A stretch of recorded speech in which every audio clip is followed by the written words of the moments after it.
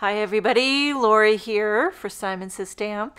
Thank you so much for joining me today. I'm excited to introduce you to the newest STAMPtember collaboration, and this one is designed by Pinkfresh Studio, and it is called Edged Floral. It's a beautiful kind of floral, well, it's called Edged Floral, and I'm guessing that's because it's like on the edge, kind of like a border there, depending on how you want to orientate your card. And there is a coordinating die set that you can purchase together. You can also just buy the stamp set by itself, and it die cuts that big floral border as well as two of the largest sentiments. So I'm going to start by embossing this large floral foliage border. I'm going to emboss it in white, and I'm going to add color with Emboss Resist, which is one of my most favorite techniques.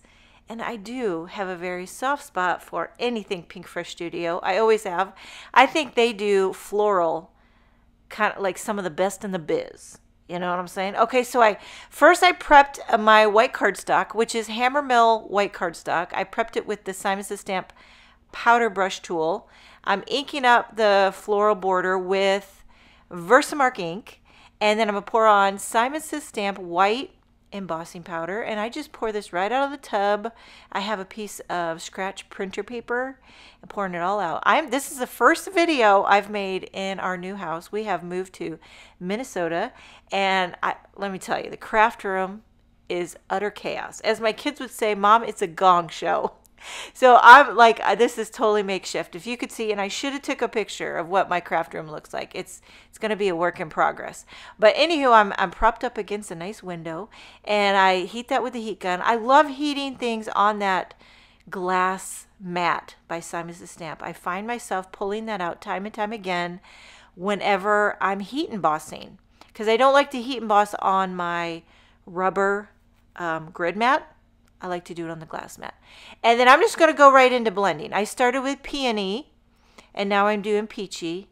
And you know I'm going in rainbow order. And I'm also using the Rainbow Splash blender brushes, which are a nice larger size than some I've used. I love the large size. They blend like butter with the Pawsitively saturated inks. So I just did lemonade, and now I'm working my way into celery. If I forget to mention an ink color or any of the supplies, everything will be linked in the description box if you're watching this on YouTube, and everything will be linked in the blog post if you're checking this out on the Simon Says Stamp blog. Okay, now we're working our way into seafoam, and I'm running out of room. I don't think I'm going to have room for purple. I do like to add purple into my rainbow, but a lot of times I run out of room, and I don't know why that is. And then after seafoam, I got to do a little marine. I like to bring in a true blue. I also didn't add red to this. You know, I started with pink, and that's what you call living on the rainbow edge. Okay, gonna take the coordinating die and die cut this. I'm going to take this off camera, run it through my die cutting machine, and then one thing I like to do whenever I do Emboss Resist and then I die cut something, I like to give what I like to call the once over. The once over little extra zhuzh it up. So I took the darker shade after Peony, which was rose, and I'm giving it just a little titch. Is that even a right little bit? Just over on the side, just give a little that pop of vibrance. So I took the darker shade, rose, grapefruit. I think this is sunbeam, and then down on the green I'll do limelicious, and then I'm going to just pull out that darker blue. Actually, I think I just stayed with marine. I went right from limelicious into marine. I just add a little extra elbow grease, you know what I mean, to get a little shade darker. And then I like to take a dry paper towel and go over everything, and that'll get any ink that's sitting on that white embossing, and it'll really make your white image pop. Love this rainbow blend. Done it a ton. If it ain't broke, don't fix it. It never stops making me happy. And then I'm going to stamp one of the larger sentiments that has the coordinating die. And I'm going to stamp this with VersaFine ONYX black ink onto another little panel of that Hammermill white cardstock. You could also emboss a sentiment. A lot of different things you could do. This says, what does it say? Wishing you a beautiful day.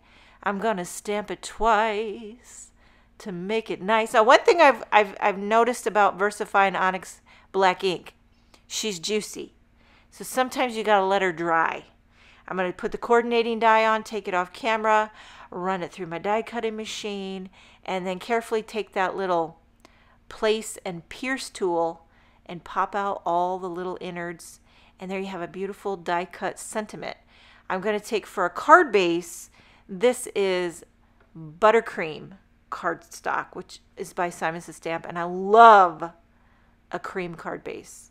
I love a white and a cream and a white. In fact, that's one thing I want to do in this house. When we moved into this house, all the walls are painted different colors, and I just want everything a very soft white, kind of like an off-white, a cream, I don't know, eggshell. I love an eggshell with white trim. That's my jam. You wouldn't think it because I do love rainbows, but in my home, I love the walls to be neutral. You can add color with paintings and pillows and whatnot, but mostly I love neutrals. I love to live in neutrals. I love to wear neutrals. And then on my cards, I just let her go. I let it go wild. Okay, I stacked up the sentiment with 3 more just white die cuts. That way I didn't have to use any foam tape. But I did put foam tape on the back of this blended floral border, popping that up on the buttercream card base. Gonna glue the stacked sentiment right in that perfect little spot there. It's like it was meant to be, which it was probably designed just to fit like that right in the pocket. And then for embellishment, I'm using a little bit of these Northern Lights embellishment mix. Came out in the STAMPtember release. Poured those on the Pinkfresh Studio brass triangle tray, which is very fancy schmancy. Hey, wishing you a beautiful day. I hope you enjoyed this video. Thank you so much for joining me. Tune in every day this STAMPtember for more incredible collaborations.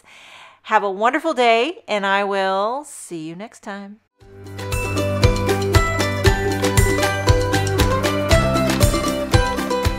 Hi there, I'm Heidi, Simon's mama and founder at simonsaysstamp.com.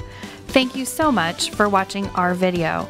If you like what you just saw, be sure to press the thumbs up and subscribe to see more great content.